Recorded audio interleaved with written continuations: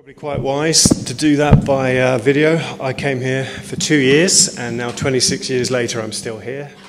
So, smart move on your part.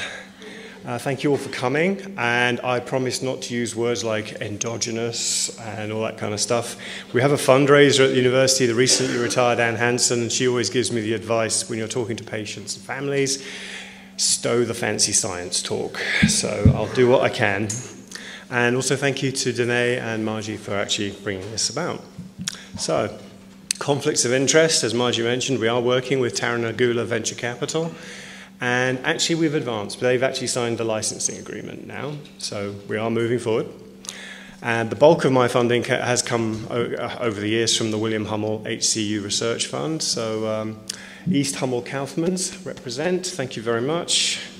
And we've now actually got money from the NIH. Last 2 years, a lot of our research on formate has been funded by the NIH, and we did get a grant from HCU America, so thank you for that as well. Okay, I don't think I need an overview for what's supposed to be a 10-minute talk, but will probably be 12. So, what are we here for? What is the Maclean Lab here for? There are two main reasons. One is that we want to better understand how the inactivation of CBS leads to the clinical problems that you have in homocystinuria, because we think that's key to the second aim, which is design and test new and improved treatments for homocystinuria. And we particularly want to do this, if we can, by ending the need for methionine restriction. And the reason for that is I firmly believe, and this chap here with a salad in front of him will agree, that nobody should have to put up with a diet that is severely restricted for protein. Okay, so law being what it is, we're not allowed to grab you off the street and start experimenting on you. So we need a mouse model. And I've been explaining, and I've been telling the same joke for 20 years, so I'm going to stop. But it's the human-only HO mouse model. I'm not from here, I didn't know what HO meant, okay? But we made a new mouse model. I'm not going to tell the joke. Okay. Not all rodent models, though, are an accurate recapitulation. Maybe that's one of those fancy science words. They don't show the same problems as the human disease does. So it can be a problem. I'm only saying that because obviously I'm very proud of the fact that our mouse model is the only one that has a hypercoagulative phenotype. They clot 3 times faster than normal mice in the same way as homocystinurics. They respond biochemically to betaine. They're the only mouse model that does. And some of the things that are wrong with them get better if you lower the homocysteine with the betaine. And they've got impaired learning and memory, so they've got cognitive impairments, and we can improve that. They've got osteoporosis. And a good mouse model shows you the things you already know about the disease. A great mouse model shows you things you didn't know were going on in the humans in the first place. And this one, the last 3, are things that are going on in human homocystinuria that we didn't actually know till we found them in the mice and then tested in humans. This is going to take too long for me to do because Danae's already threatened me once. I'm pretty sure I'm going to be 12 minutes, but if you call the cops, I'll be done before they get here. So there are some liver problems that we predicted with the mice and that we later found in a rare subset of human patients. This one I'm really happy with because we found that there's some oxidative stress-induced chemicals sticking to proteins in the tissues in our mice. And when we looked in human homocystinuric tissues, and this is from some poor chap in Prague who fell under a bus, and like the vultures that we are, we circled around and got hold of his tissues. But when we looked in his tissues, we found they've got the same problem. They've got those same chemicals sticking to proteins and targeting cysteine residues. And this is how homocystinuric patients get the Marfan-like skeletal abnormalities and the lens dislocation. So, we are, as a summary of what we're looking at in terms of mechanism, we've got 5 candidate pathogenic mechanisms for cognitive impairment. We're pretty sure we know now how we get the Marfanoid skeletal abnormalities and the lens dislocation. We've got 2 candidate mechanisms for osteoporosis, and more excitingly, we've got 6 candidate mechanisms for cardiovascular complications. And we've got 27 candidate proteins from the aorta, from a microarray, fancy science words, to investigate as possible markers for a clinical efficacy in a phase 3 clinical trial. Because as it is, the FDA will not accept just homocysteine. They need to see some markers of clinical progress.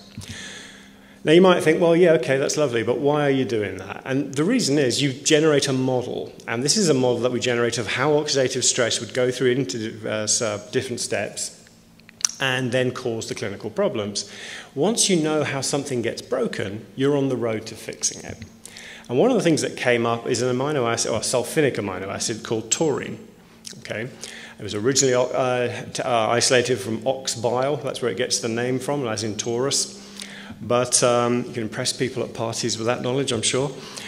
But homocysteinuric patients, you can make taurine for yourself in your own body, but it comes from cysteine. And so the pathway is blocked in homocysteinuric, so you can't make it for yourself. But it's a very powerful antioxidant and anti-inflammatory. And the problem, you can get it from your diet, but the problem is most foods that have a significant amount of taurine are off limits. Basically, it's seafood, fish, meat. So yeah, there's lots of taurine, but they've got a lot of methionine too. So we did a number of papers, we had a series of 4 papers where we looked at from tissue culture through animal studies and then a human trial. And we published this in 2019. And what was interesting is there is a phenomenon in a cardiovascular problem called endothelial dysfunction, which means the blood vessels don't respond the way they're supposed to. And that happens in homocysteinuria, and it predisposes you to thrombosis. I'm happy to say that taurine completely fixed it. And it's completely cheap. No company is going to develop it for you because you can't patent it, but I can give you some advice on how much taurine you should be taking. But it had a very positive effect. It had no negative side effects, and it's completely safe. So, but it's not enough. How can we improve upon methionine restriction and betaine? I'm going to skip over this. You all know about betaine. You all know about the protein-limited diet. And I'm going to say a little bit about how some ideas come about. I wrote a paper saying in the discussion section that I thought we should be able to improve how betaine works, and if we did it well enough, we might not have to rely on methionine restriction or maybe even replace it. The reviewer that and he's not here anymore, but he's a very senior guy in the field, and I really like him, but he was incredibly negative. And he just said, it's not possible with what we know. And I thought, all you know about is the wild types. You don't know about it in homocysteinurics. And so I disagreed with him. I hate to come across as disagreeable, but I am, which is why it comes off that way.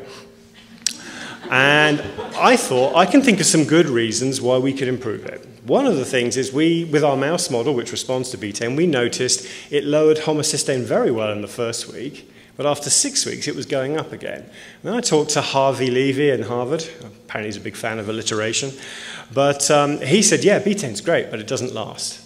And I thought, okay, so what's different between week 1 and week 6? What has changed? That's telling us something. And then there's another part. Sally Stabler, who I work with and have been working with for 20 years, was showing me some data about how badly betaine works with the remethylation disorders methionine synthase and the cobalamin disorders. It only lowers homocysteine by about 15%, which is a bit pathetic. And something goes on in those remethylation disorders called a methylfolate trap. Now, I'm not going to go into that too much, but it limits the ability to make a folate species called tetrahydrofolate, THF. Okay? They have this trap. They can't get very much of it. And I was thinking THF has a crucial role in the betaine reaction. So that's probably why betaine doesn't work very well. So we're on the road. Plus, when somebody tells me, oh, well, you know, we know that's not going to work, I always remember my mother died of lung cancer. But I remember her telling me that the doctors had told her that smoking is very good for relaxing. And as you can see, getting your kids on Coca-Cola early is a great idea. So we started off with this hypothesis. If we could improve betaine treatment, can we get it to the point that we could relax or even get rid of methionine restriction? And that would be a massive improvement in patient outcome and quality of life. So to do that, you need to understand a little bit about the betaine reaction. If you look on the right, there is betaine, and it gets converted to dimethylglycine. But that dimethylglycine is like a choke point for the reaction. It's like the exhaust from your car. If you don't get rid of the exhaust, the engine's not going to work. So what happens is this dimethylglycine actually sticks to that enzyme, BHMT, and stops it from working. So if you can clear or improve the clearance of dimethylglycine by this enzyme, dimethylglycine dehydrogenase, you would probably improve the betaine response. If you look on the left panel, you'll notice that all those steps for the removal of dimethylglycine, every single one of them needs THF, telling us something if we were but listening. So I'm going to skip the next slide because I honestly fear today. Okay. Despite the crucial role of THF in the remethylation of homocysteine, The impact of homocystinuria, classical homocystinuria, on what folate and one-carbon metabolism is largely uninvestigated. Now, as an unchecked tide of immigrants, there was an English chap called Gerald Gall, who was one of the early pioneers in homocystinuria, and in 1972 he said, what is needed now are detailed studies of the types of folate present and their pathways of interconversion. Well, it's easy to say. I'd love to tell you that the scientific community rose as one and forced their efforts on it, but they didn't. Nothing happened. And you might think, well, you're part of that. And here's my excuse, because that's me in 1972. While I'm not doing anything, if you look at my face, you can see I'm clearly thinking about it. Okay, so then the question is, well, why has nobody looked at one-carbon metabolism? I came to this conclusion 3 or 4 years ago, and I'll tell you why, because it's bloody complicated, that's why. It's really, there's literally hundreds of multiple forms of folates. They're subdivided within the cell in different compartments. There's lots of enzymes that cause, back and forth, and some of those enzymes even stick together. That's the bad news. The good news is, at the expense of my personal life, sleep, and general health, we have actually completed a full study of the protein expression. All these little black boxes are the enzymes in folate metabolism. And all the little grey boxes are all the different metabolites. We have studied the responses of all those enzymes and those metabolites in the presence and absence of treatment. And quite frankly, I need to lie down. I'm not going to give you all of that, because that would break the rule of no fancy science talk. But these 4 enzymes here are crucial manufacturers of THF. And for some reason, they're all repressed in the liver of homocystinuria. There's also an accumulation of another folate species that draws away THF from the pool. They're an enzyme that actually repairs THF when it gets oxidized. That's repressed. An enzyme that actually breaks down folates. That's induced. It's beginning to look like someone's got it in for you, and it looks like a conspiracy designed to limit THF levels and, by extension, the efficiency of betaine. So that's all indirect. It's not a trivial thing, because this is a very fragile metabolite, but eventually, in collaboration, we managed to measure THF. And you can see it's about 60% down in the liver of homocystinuria. It's nice to be right once in a while. So the take-home message from that is, with betaine treatment, we may well have been driving with the brakes on for the last 50 years and not have realized it. Okay, so that's the bad news. But you know what? The bad news is often good news in different clothing. Because once you know what's wrong, you can maybe try and do something about it. So we hypothesized that another compound called formate might boost tissue THF and thus turbocharge the betaine reaction. So we did this in a mouse model. And I stress this, pay attention, because it is the best bit. Okay, so if you look at the left-hand side, that is the homocysteine level, and we don't mess around with mice like with 150. These are mice with 300 micromolar homocysteine. If we give them formate, we can lower the homocysteine by about 40%. Pretty good. If you give it formate and betaine, you get it down to 20 micromolar, near normal. Okay? And that sounds good. But it's even better when you realize these mice are on a normal high-protein chow. They are not having any protein restriction at all. Okay, so it's transformative if we can get this working in humans. We have a gradual release formulation, and basically one dose kept it below this pathological threshold. The lower line, the red one, is one that we established in mice. The blue line is one from a paper that Christine Chapman did. But again, this is in the presence of a normal protein diet. So our conclusion on that one is that the addition of formate to betaine treatment has very strong therapeutic effects on plasma, and crucially, we've looked in tissues. It's all very well fixing it in the blood, but most of the problems happen in tissues.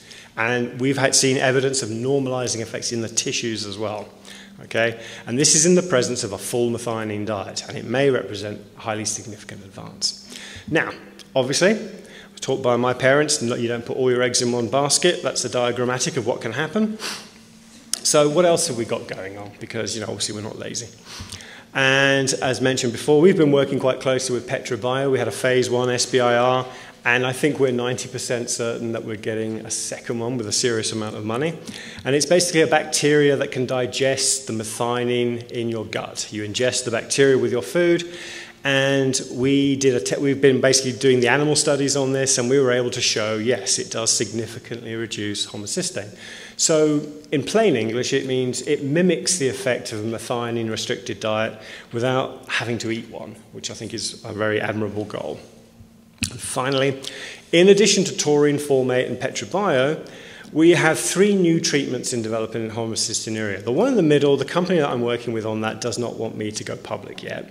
The one on the left and the one on the right, which put a significant dent in the homocystinuria, those are naturally occurring compounds, and they are so natural and so simple and so safe, I'm still wondering if we can get intellectual property on that.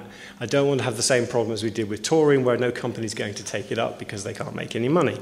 But the point of me showing you this is that all of these treatments are on a full protein diet, and they can be combined. And they could probably be combined with formate or with the taurine. So there's a lot of possibilities going on here. Okay, so this, if you've been in Denver before, this is what we're working for. There's a 80-foot statue, but down by the Performing Arts Center. And what we're working on is happy dancing homocysteinurics. And this is my lab. And Hua Zhang came over from China. He's now an American citizen. Terry Bottiglieri, he's like me, he's from England, and he's now permanently in Dallas. And Sean Brosnan is an Irishman who went to England at Oxford and then emigrated to Canada. So if you're hearing a lot about what a problem immigrants are, just remember some of us are actually doing some good things too. So,